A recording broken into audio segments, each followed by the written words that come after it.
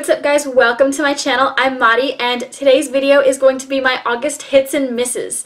I have about 20 products to talk about with you guys today, and I'm going to be doing a little bit of a different approach today, and I'm going to be incorporating misses throughout the video just to keep it interesting. I normally do the misses at the end, but I just want to do something different and just keep the ball rolling. So we're going to be going really quickly through these because I don't want this video to be too long. So before we get started, don't forget to give this video a thumbs up and don't forget to subscribe before you leave. So without any further ado, let's do this.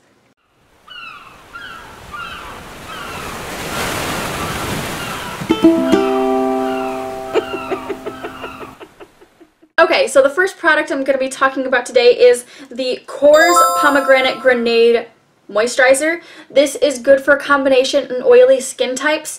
It is $34. I got this at Sephora, and it's just a cream gel based moisturizer, and this is to minimize and decrease the appearance of redness. So I have been using this for legit about a month now, and I really like this. This is on my hits list. Obviously it says moisturizing and balancing cream gel, and it smells like pomegranates. What I like about this is that you can use this as a moisturizer and a primer as well, and I have really oily skin, so this is just a bomb product for me to have. So yes, this is Core's Pomegranate Grenade Moisturizer, and you can get this at Sephora for $34. So the next product I'm going to be talking about is another hit. This is the NYX Mousse Epic Black Liner. I got this at my local grocery store, my H-E-B. I got this for $10, and this is just an awesome product. So I use this every day. I'm wearing it right now, and it is just a cool little mousse liner. It's not really that much different from a gel. I honestly cannot tell the difference. It just seems like they added that word in there to make it sound different. But I really do like it because it is a matte black. Why will this not close? There we go. I like it because it's a matte black and it glides really easily onto my lids. It is one of the easiest liners that I've ever used to apply a wing with, and I'm in love with this. I just love this. This is NYX Epic Black Mousse Liner, and this is for $10 at Target, Walmart, wherever you go shopping. Okay, so the first product on my miss list is the Morphe Shimmer Bronzer Sticks. I was really impressed with these upon my first impression / review video. I loved these until I started using them more. So I'm just really unhappy with these. This is a shade You Wouldn't Understand, and this is the one that I generally use for bronzing up my face, and then there's another shade that comes with it that doesn't quite make sense to my skin tone, and this is Center of Attention. But I really am just not happy with these at all because, one, they're very oily on the skin. I'm not impressed with that. The colors, I mean, Center of Attention does not even make sense with my skin tone, and this is from the medium collection that they paired together. I was just really unhappy with these. I tried using these in my... What is going on with my lash right now, y'all? I've tried them several times since that video, and they have just not looked right. So my initial first impression, I think, honestly, was correct. I tried blending them out with this beauty blender in my last video. They're more of like a cream, and they should be blendable, and the beauty blender did not even recognize the product, and it didn't blend. And then I tried to save it with the brush it came with. It just goes all over your face, and I absolutely do not like these products.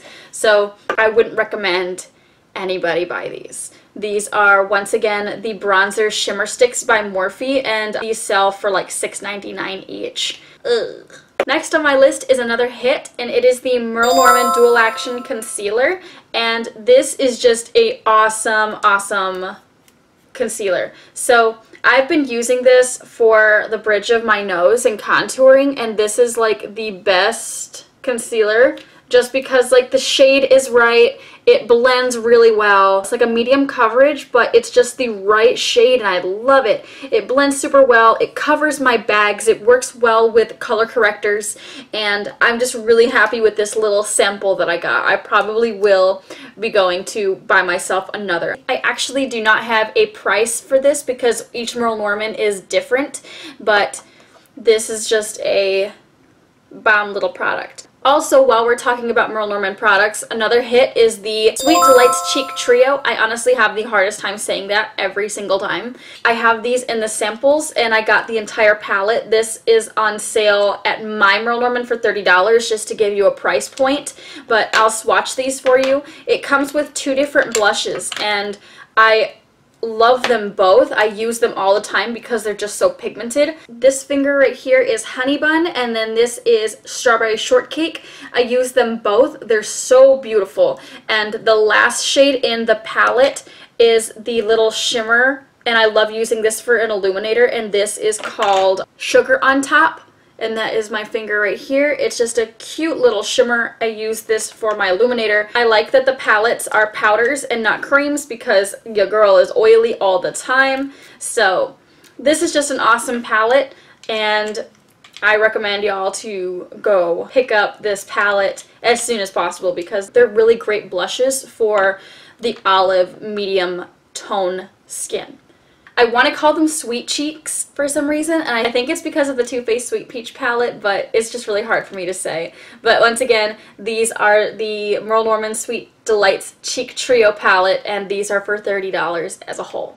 For my first mist product, I was talking about the Morphe Bronzer Shimmer Sticks, and I was not feeling them at all. However, I did buy them in the bundle, and with the bundle, I got the Morphe M57 One brush, and this is honestly like the best brush. It's a very dense brush, and I was kind of thrown by the shimmer sticks, but I really do like the build of this brush because my favorite illuminator is the Josie Maran Illuminizing Wand, and I use this all the time. Beforehand, I was just using a damp beauty blender, and now I use this Morphe M57 One brush to pat the illuminator on the high points of my cheekbone, and I use this brush for that, and I freaking love this brush so much because it does an amazing job. I love the angled shape of it. I love how densely packed they are. The brush is just super soft in general, and this is a bomb brush.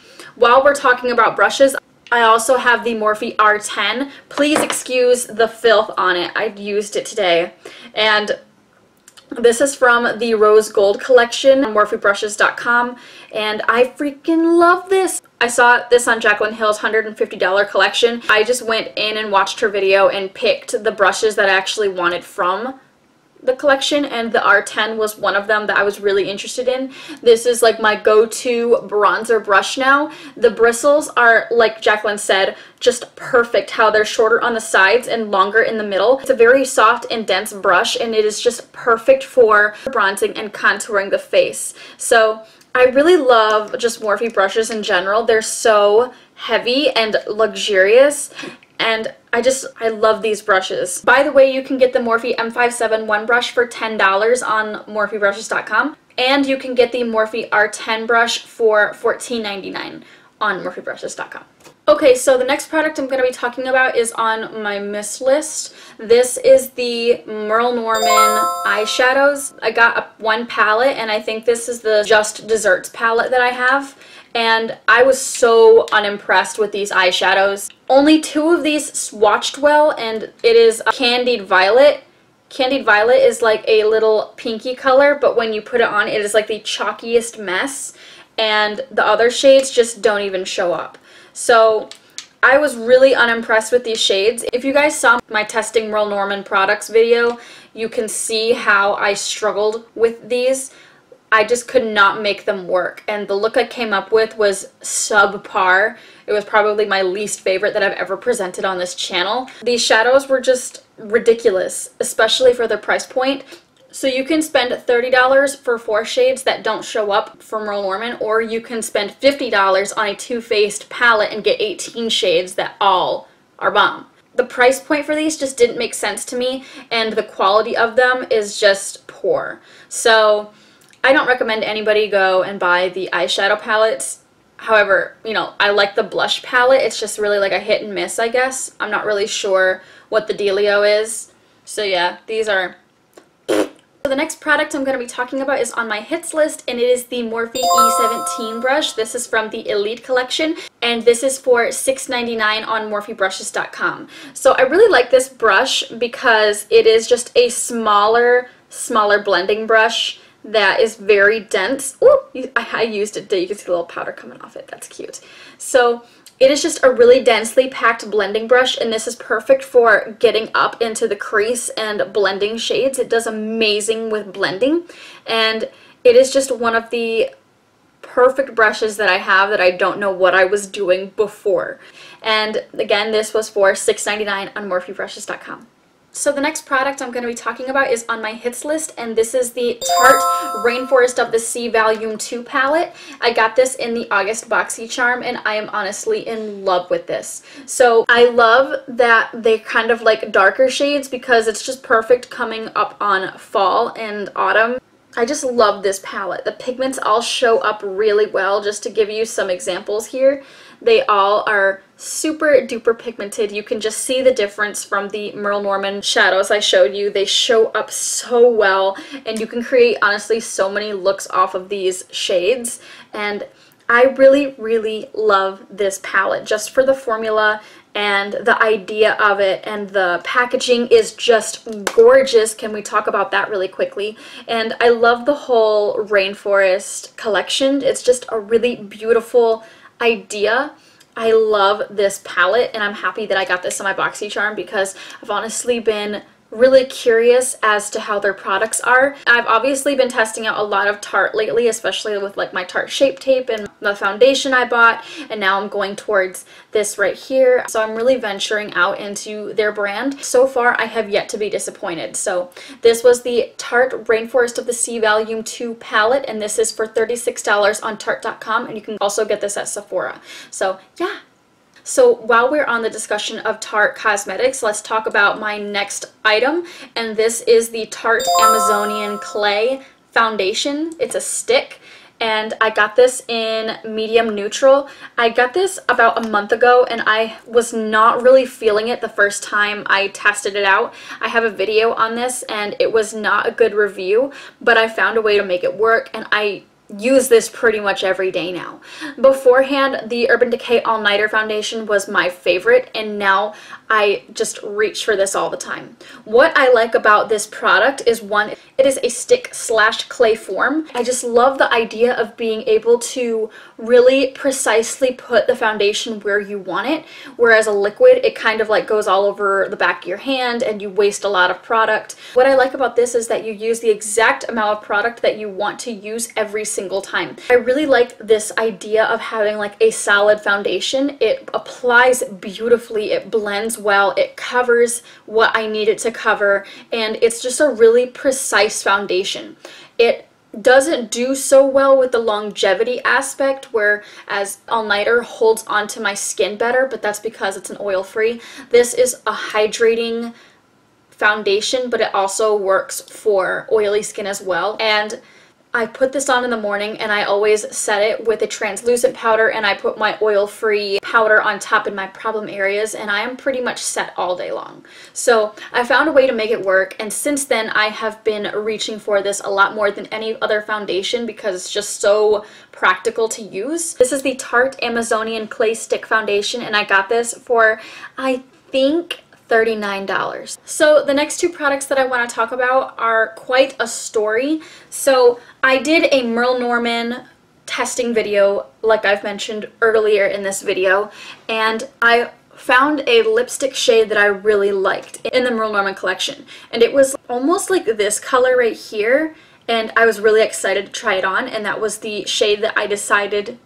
to apply on my lips for the video, and I was really disappointed with the color payoff. Once you put it on your lips, it was more of a pink, ruby pink, whereas the little sample looked like it was going to be a really pretty red salmon. So this product actually had an opposite effect on me, and it made me not want the product that they originally showed me, but they made me want that color. So I went to MAC, and that, like I said, is the opposite. Like, they made me interested in buying another brand because they did not have the color that I was looking for. So I went into MAC and I found this lipstick, and it is called Vegas Volt, and this is an amplified finish, and it is this gorgeous like salmon color, and I'll swatch it for you. It is this gorgeous salmon color that I absolutely loved. This is for $17 at the MAC store, and I'm sure you can get it online as well, but this is where I got mine. It's an amplified finish, but honestly it reminds me of the MAC Glaze lipsticks, but it's a little bit more matte than the Glaze and it blends really well. It's kind of a sticky lipstick and it lasts forever. What I like about this as well is because it is an amplified finish, it doesn't give that awful line that everybody has to deal with when they want to wear a lip color. So I really, really love this lipstick.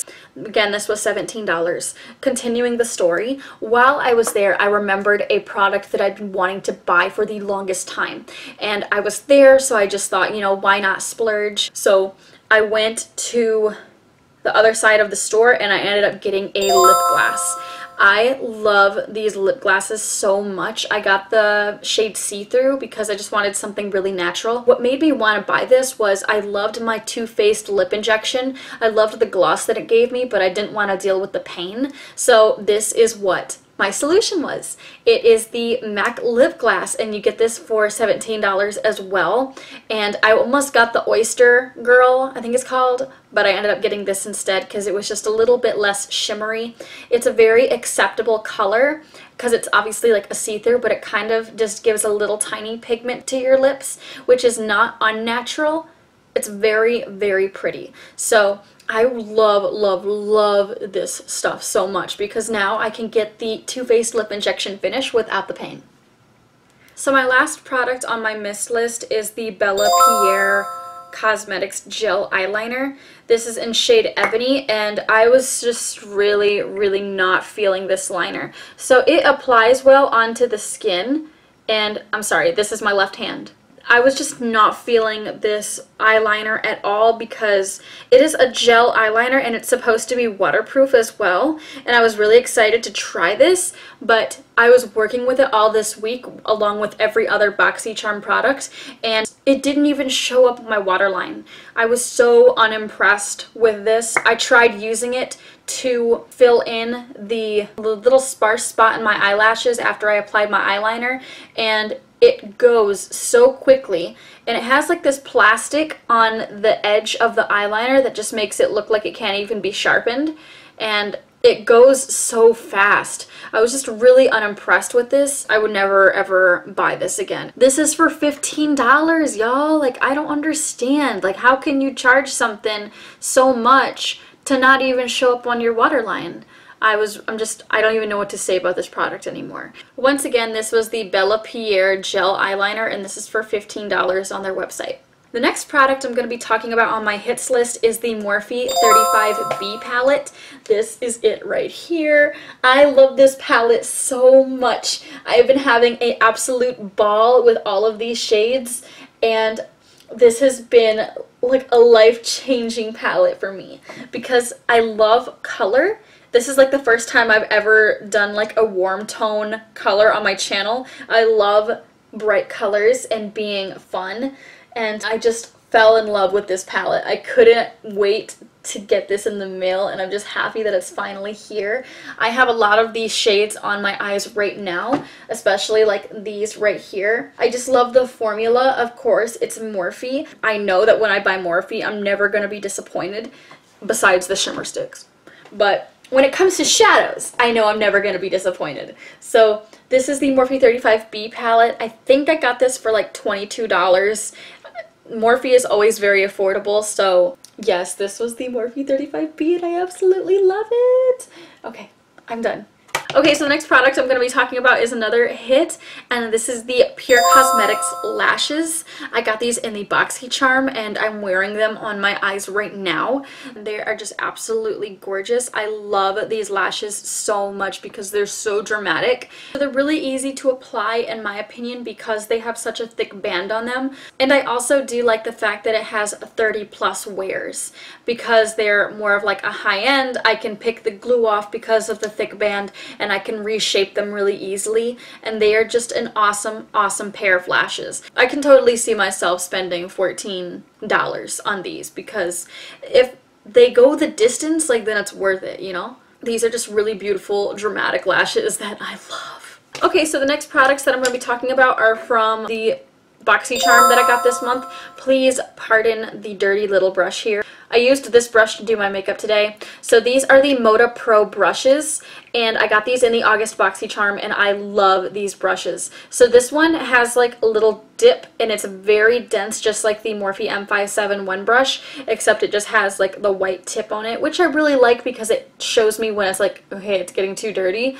Use this for contouring, and then I use this one for blending, obviously. This is a crease blending brush, and the bristles are so soft. They're softer than any brush that I own. The last brush is a pointed brush, and this is a very soft but dense powder brush.